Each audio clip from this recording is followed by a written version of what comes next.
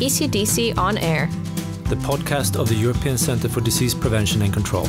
Keeping up to date with European epidemiology. Hello and welcome to ECDC On Air, the podcast by the European Centre for Disease Prevention and Control. I'm your host, Andrea, recording from Stockholm, Sweden. Today we will be discussing the latest findings regarding Candidozyma auris. This is a fungus that is often drug-resistant and that is spreading in European hospitals. This is definitely a threat to patient safety across Europe.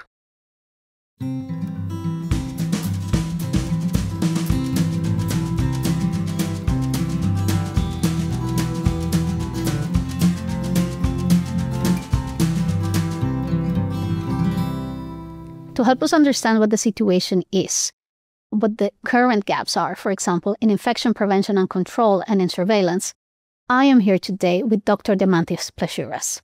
He is the head of section for antimicrobial resistance and healthcare-associated infections at ECDC.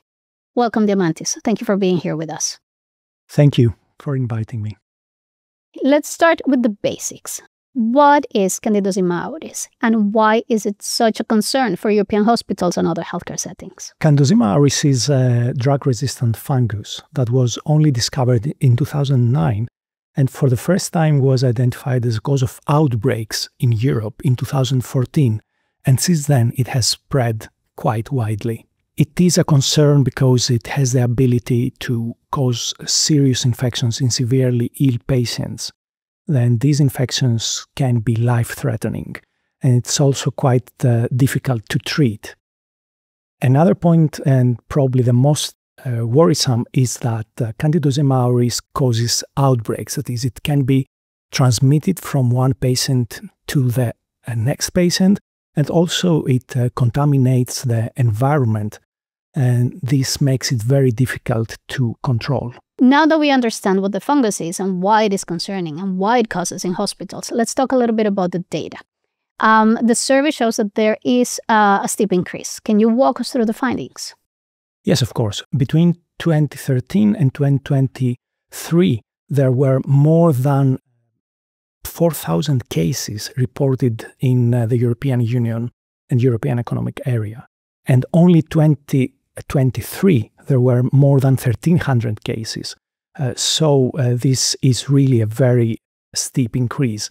5 countries across the European Union have reported the largest number of cases, and these are Spain, Greece, Italy, Romania, and Germany.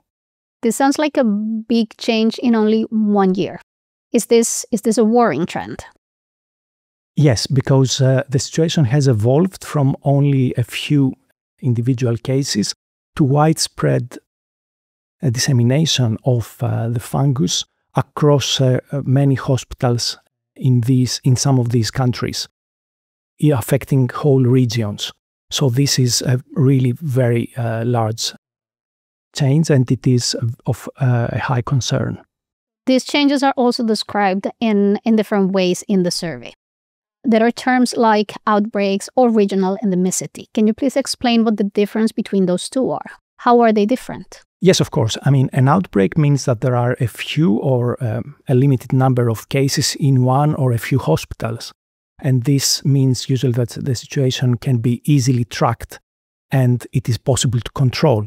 While regional endemicity means that Candidozyma auris has spread widely in the hospitals in one region or even at a national level, and this makes it very difficult to control.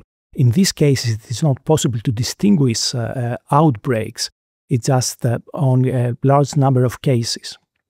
With those terms in mind, are there any countries where endemicity is regional already? Where is C. auris spreading rapidly? Greece, Italy, Romania, and Spain have a regional or even national endemicity. And these are the countries where the fungus has been causing the largest problems. Behind every number that are human beings, and here we're talking about patients in hospitals or in other healthcare settings. Before you said that the fungus could cause severe infections in critically ill patients. Can you tell me a little bit how these infections look like? Indeed, Candidozyma auris can cause severe infections in seriously ill patients, like, for example, patients who are in an intensive care unit or who have been subjected to major surgical procedures. And the most severe infection that Candidozyma auris causes is called candidemia, which means that the fungus has entered the blood circulation. But it can also cause other infections, such as, for example, infections of the urinary tract or infections of surgical wounds. And another point that we need to keep in mind is that often Candidozyma auris just colonizes the skin of the patient, and then without causing any symptoms. But still, in these cases, the fungus can be transmitted to other patients or contaminate the environment. And this is one of the reasons why the control of outbreaks with this fungus is very hard. The survey also mentions that the fungus is drug resistant. Can you tell us a little bit about the difficulties with treatment and maybe talk also about mortality? Yes, Candidozyma auris actually is resistant to first-line antifungal drugs. And in many cases, it is also resistant to most currently available antifungal drugs. And even in rare cases, it is resistant to all available drugs, which means that in these cases, we have no alternative to treat the patients. And in general, treatment of these infections is difficult, and mortality is quite high. In cases of candidemia, when the fungus enters the blood circulation, mortality has been reported to be 30 to 60%. But of course, we need to interpret these figures with caution because, as we said, these patients who suffer from such infections have already often life-threatening underlying conditions, and it is difficult to distinguish the contribution of the infection to the potential death of the patient. That sounds very serious. But is there any hope? Are there any success stories in Europe?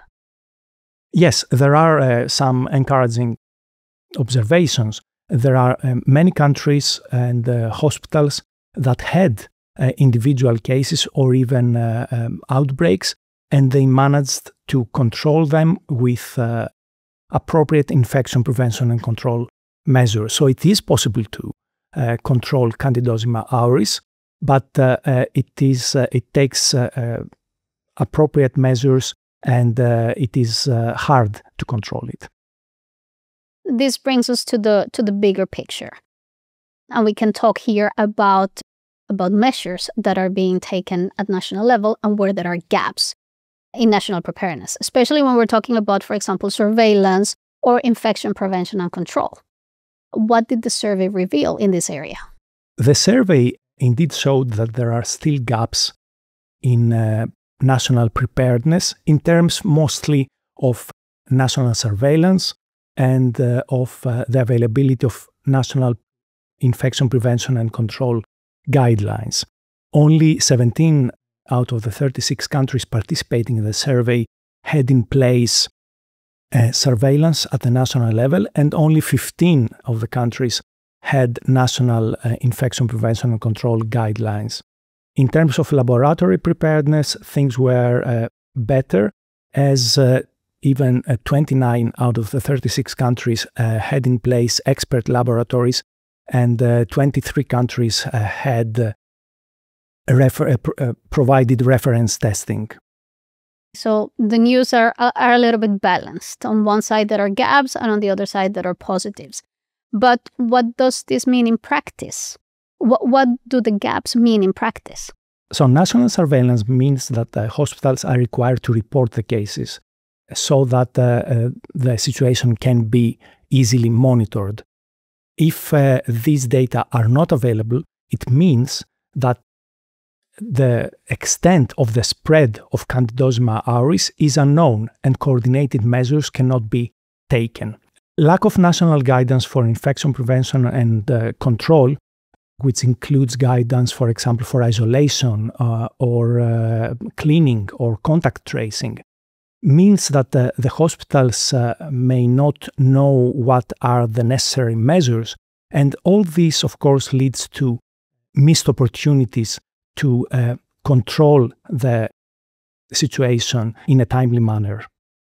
Okay, but you also said before that despite these being missed opportunities, there are success stories, which means this can be fixed. What can be done at national level and what can be done in hospitals to stop or reduce the spread of Candidozyma auris? Well, at a country level, what can be done is to establish surveillance and also provide guidance for both laboratory testing and infection prevention and control. While at the hospital level, it's quite important that the healthcare staff is alert and prepared to identify in a timely manner the cases and implement the appropriate infection prevention and control measures. And very importantly, when a patient is transferred from one healthcare facility to another healthcare facility, that the receiving hospital is notified that the patient is carrying Candida auris. And of course, ECDC has been monitoring the situation closely in the past years. Can you tell us what ECDC has been doing? What has been ECDC's role in the whole situation? ECDC has been monitoring and assessing the situation through 4 surveys since 2018. And in the latest survey of 2024, it included also EU enlargement countries. ECDC has also been producing rapid risk assessments that have been including options for infection prevention and control, laboratory identification, and even preparedness. This is the 4th survey that ECDC produces and publishes regarding the situation on Candidozyma auris. Can you tell me in a few words and in a very easy way to understand for our audience what the survey includes? Yes, of course. The survey includes the number of reported cases and outbreaks across the countries of the European Union and European Economic Area, but also includes the national preparedness and laboratory capacity. National preparedness means that we're looking into the availability of guidance for laboratory testing and infection prevention and control. You have shared a lot of valuable information today, Diamantis. Before we wrap up, can you please give me your top 3 messages for our audience? Well, the first message is that we need to act fast. Without early identification and implementation of appropriate infection prevention and control measures, Candidozyma auris will continue to spread fast. The hospitals and the healthcare providers need to be alert and prepared so that any cases are identified quickly and appropriate measures are taken, even if they have not yet seen a case in their hospital. And finally, I want to say that control is still possible, but it requires coordinated action from both the healthcare facilities, but also at a national level. Thank you very much, Diamantis. Thank you.